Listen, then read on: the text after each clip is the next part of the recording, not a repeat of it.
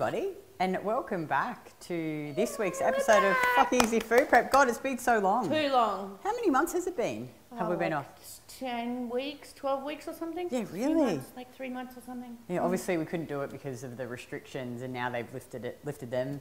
And yeah, Mel can come over. She stayed over last night. Winston slept in her bed. He still loves me. No, he loves you. He loves his auntie Mel. So yeah, we're just... I don't know why I torment him all the time. Give him extra food. He probably likes that. Yeah, we're so happy to be back. We really love doing Fuck Easy Food Prep, and we've really put our thinking caps on and come up with some really good recipes today. Don't you think? Yeah. Like I feel like this one's going to be a winner. This is going to be the best. Yeah. I really love a good baked cheesecake, but it's hard to find cream cheese that doesn't have any shit in it. Yeah. And you can also make it with ricotta, but I'm like, oh, it's really hard to get ricotta unless you make your own. But I was at Aldi on the weekend and I found this great cream cheese that has no nasties in it. It's brilliant. Yeah. It's called what's the brand? Alpine Emporium Selection or something. Anyway, you can. Aldi. Yeah. I posted on my story, someone's like, what the hell is Alpine milk? I'm like, milk from the Alpines. I think it's made in Germany actually. So yeah, it's only got, where's the ingredient? Salt, cultures and non-animal rennet. If you can, it's always best to get animal rennet, but you know, if you have no issues with non-animal rennet, go for it. Like I've got cheeses in the fridge that have non-animal rennet. So really, as always, test and measure. And usually it'd have a biscuit base, but there's just no biscuits that don't have a whole heap of shit in them. So what we've done instead is we've made a macadamia nut base. And usually I would say don't eat a lot of nuts, but if you're going to eat any nuts, macadamia is the best because they have the lowest amounts of digestive inhibitors and anti-nutrients, and also the lowest amount of polyunsaturated fat. So again, it's something that I'd probably eat occasionally. It's not something that I'd have every single day in my diet, but this is a great alternative to just your standard cheesecake without any of the nasty shit in it, hey? Which is so good. So start by preheating the oven. We've got the oven underneath us to 140 degrees. We have 2 ovens. I never knew that. It's very good, isn't it, when we're trying to make 2 episodes of Fucking Easy Food Prep. So yeah, we're just going to start with so you start with the base. So Mel, how much nuts is this? How much macadamia? That is 1 cup of nuts. Cool. And macadamia nuts. Rice flour? 120 grams of rice flour. Brown sugar? 6 tablespoons of brown sugar. And butter. Between 55 and 60 grams of butter. I'm just going to plug in the, well, you would use a food processor, but we don't have a food processor, so we're just going to use the blender. So you can either use the food processor or the blender. Let me just get the base. So let's do the nuts first, yeah? Yeah, so you pour the nuts in like this, so. And you're just going to whiz them up. So basically what we're going to do is make the base first. And get one of these, show the tin, Mel. It's got like the base in the bottom that you can press out, so that after you've baked it, all you have to do is open up the tin and it'll just come off. So just really grease that really well. So we're just gonna with good butter. Sorry about the noise. We're just gonna.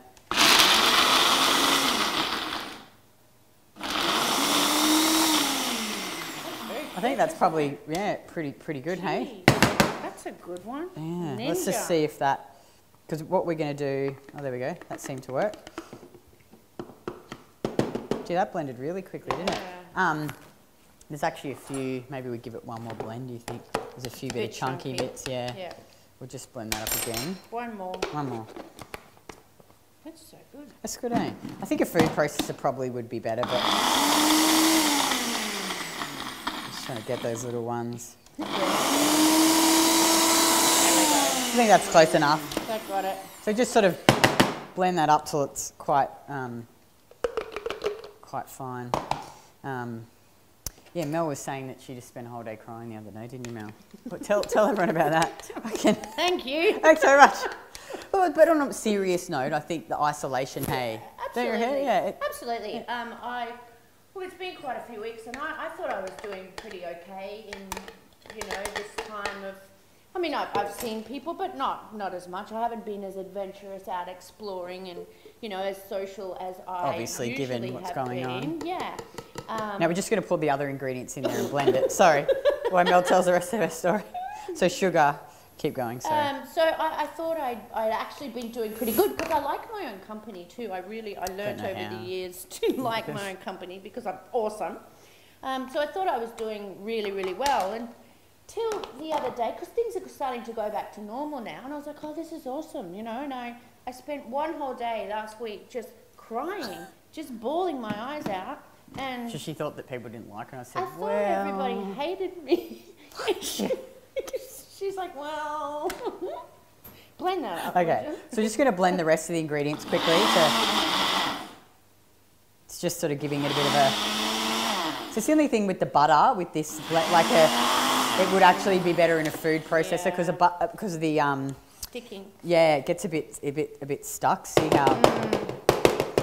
So we might have to just, get the spoon in. So it probably is better if you can do it in a food processor, or we could rub it together. That's a good idea. Yeah, we'll do that. See, we're pretty resourceful, aren't we? We are. So Mel's just gonna, while she tells her story, we're just gonna do this the old the manual way. So just if you don't have a food processor, oh, this is gonna be good. just like rub it together until you get it to the consistency that you want. Anyway, I spent the whole day crying, thinking that everybody hated me. I don't know why. And then I started beating myself up because I was like, Mel, this is not you. You're not an insecure person. You know, why are you torturing yourself like this? And it just ended up being like a big spiral of emotions that just got out of control all day until I went and connected with somebody and saw them, and they're like, what the fuck are you talking about? No one hates you. You idiot. But I'm so like... I'm like a robot, you know, because I've been through some hard shit and I've got to where I am today and completely changed my life.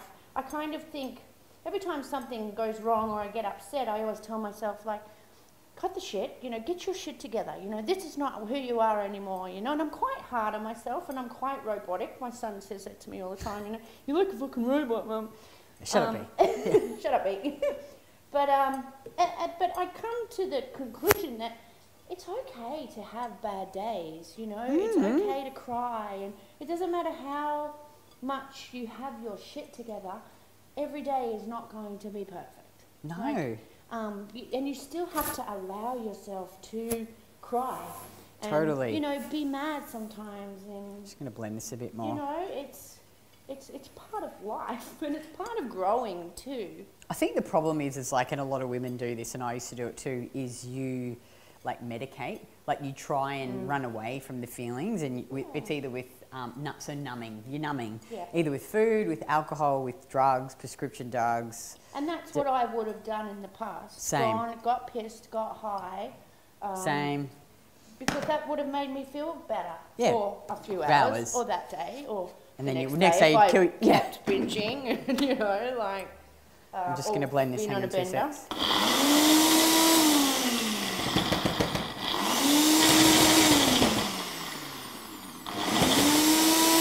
I think what we'll do is we'll just mix it. If you don't have a food processor, just blend it obviously, and then we'll just mix it with your. It's a bit bigger bowl. You can mix it all together.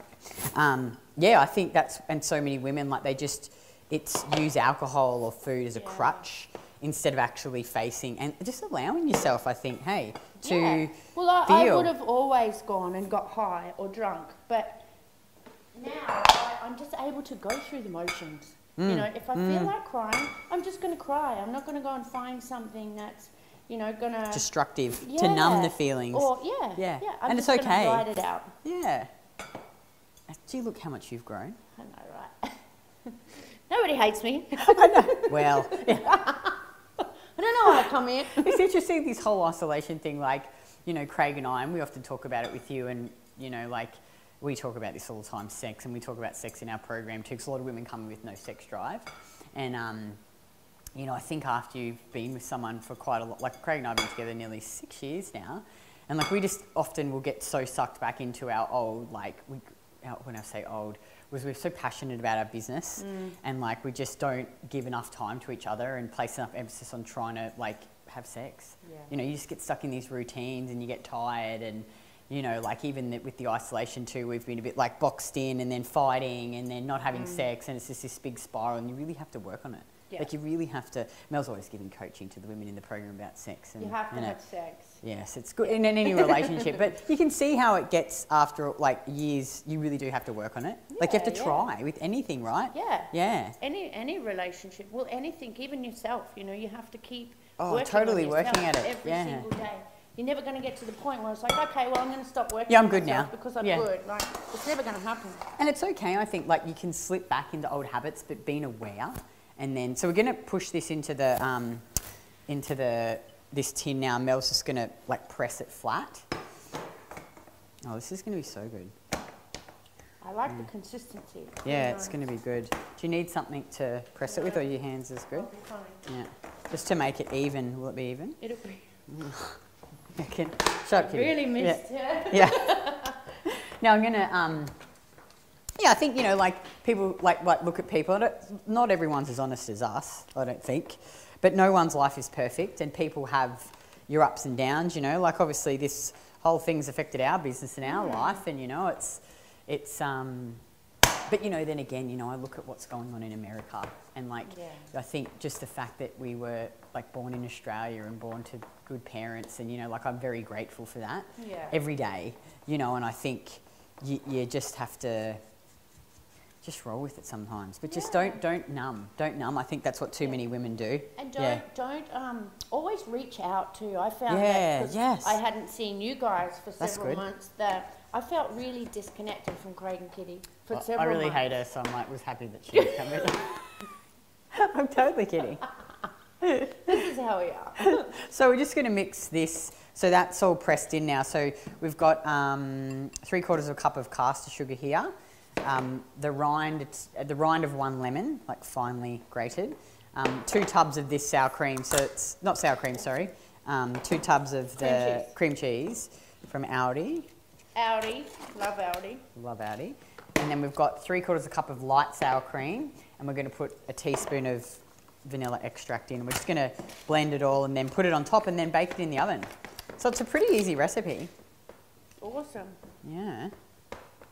Yeah, so always reach out to if you're feeling lonely and if you feel, you know, just disconnected. Sad or, absolutely. Because I think too, sometimes don't you reckon you can, like, and I do this sometimes, I'll have these dumb stories going on in my head, and if I let them keep going, they just spiral, and then I just think even more and more stupid shit. Yeah. And then you're like, oh, snap out of it. Yeah. Like you create scenarios in your head that have never happened and probably most likely will never ever happen. Yeah.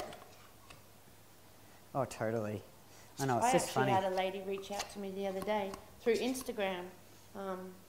She's like, oh, hi, you don't know me, but Kitty said to message you. Oh, yeah, because she was drunk one night. And she messaged me, she's like something about her partner not wanting her, and I was like, you know who you should message. I'm like, Mel. We had a great conversation. We talked for about an hour. Did you give her some good advice? Excellent. Oh, good one. Yeah. I knew you'd be able to help her. Yeah. Any advice you need on sex? Yeah, come to Mel.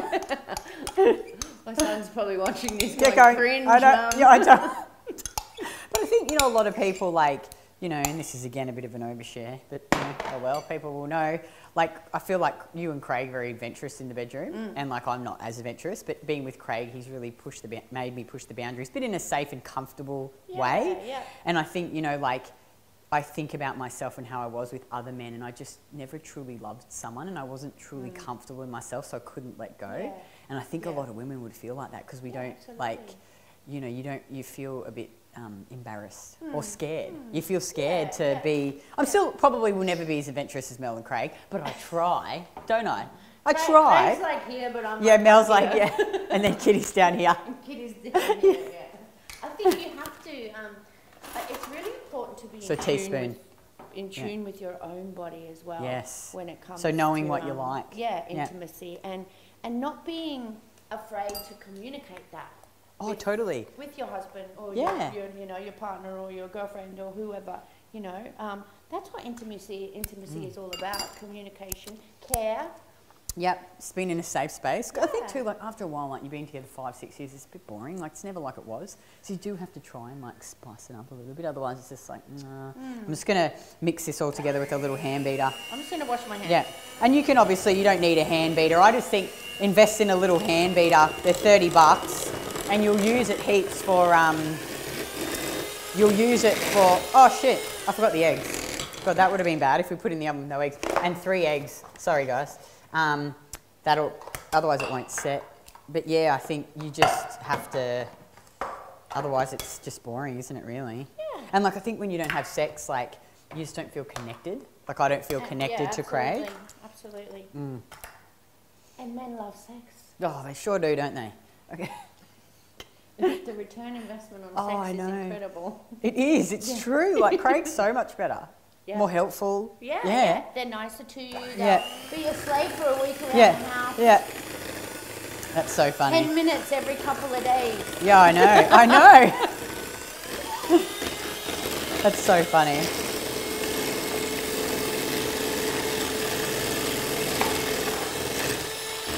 Just scrape down the outside. Oh, that looks good, eh? You have to wait till it's like thickened. Nah, just we'll put it in the oven and bake it. Maybe I wasn't supposed to blend it, but I think it'll be fine. It's a baked one. Oh, it tastes cheesecake. Does it taste yummy? Oh, yeah. You didn't put nutmeg on the top? Like a proper cheesecake? I don't know. I think this is more like a New York cheese. I think you should have, if this is a New York cheesecake, you'd have strawberries or raspberries. I'm like, this would just be plain, and you can obviously put whatever you want on there. You could put some fruit. God, you could really do anything, hey? So just going to pour this on the top. Perfect. And then you're going to place it in the oven at 140 degrees for fan forced for an hour. So let's look at what the time is now. So it's 12:09, so 1:09. So here, you want to put it in? Don't let it. Wouldn't it be funny if yeah, the bottom fuck, fell I out? know. All right. Voila. So we'll see you guys in an hour for the finished product. Yay. Welcome back. It has actually been an hour and 15. So look, I think between an hour to an hour and 15 on 140 degrees in a fan forced oven. It's like basically you just want it to be set, so nice and firm. I'll just lift it up. Yeah, just careful, it's hot. Ah, it's hot. Careful, darling, you idiots. So if you can see that, it looks really nice. So what we'll just let it cool. So let it cool completely, and then just you can flip that open and lift it off. And it'll be ready, and I'm like, I think we've just done a really good job there, Mel. See how it's coming away, actually, look. Yeah. It's coming away. Maybe we should just do it now so we can have a look. Oh, there we go. See how it's just sprung. Look at that. Ah, that looks great, hey? Wow. Perfect. So just let that cool, and then you can obviously remove the base, and there you are. Yeah, I actually think what you should do is probably tip it onto a plate. Like you tip it over like that, and then you can remove the base. I think. But maybe you can put this. You know what we mean? Yeah, like if you do. You want to attempt it? But I think maybe once it's cool. Oh, that's not going to sit on there tight now. Actually, it's okay. That'll be fine. But you could just put a plate and then flip it over, and then just lift the plate off, and then put it back. So that's probably an easier way for people that actually do this all the time. But that's actually turned out really nice, don't you think? Yeah. Looks great. Yeah. I'm going to taste it now too. Yeah, it'd be amazing. And then just let it cool and stick it in the fridge, and you could serve it with cream or fruit or anything really. I think it'll be just amazing. But next week. It's interesting, Mel and I was having a conversation about men, and Bob, she's got this, anyway, next week you're going to hear about Bob. And, are you a woman who can have casual sex? Ooh. It's an interesting topic for next time. People are like, this is a cooking show, why are you talking about sex? But you'll see next week. Because sex is great, and we need to have it is. And I think too many relationships, Craig and I go through stages where we're just bad at doing it. But anyway... I'll help you, darling. Well, enjoy the cheesecake, and we'll see you next week. Bye. Bye.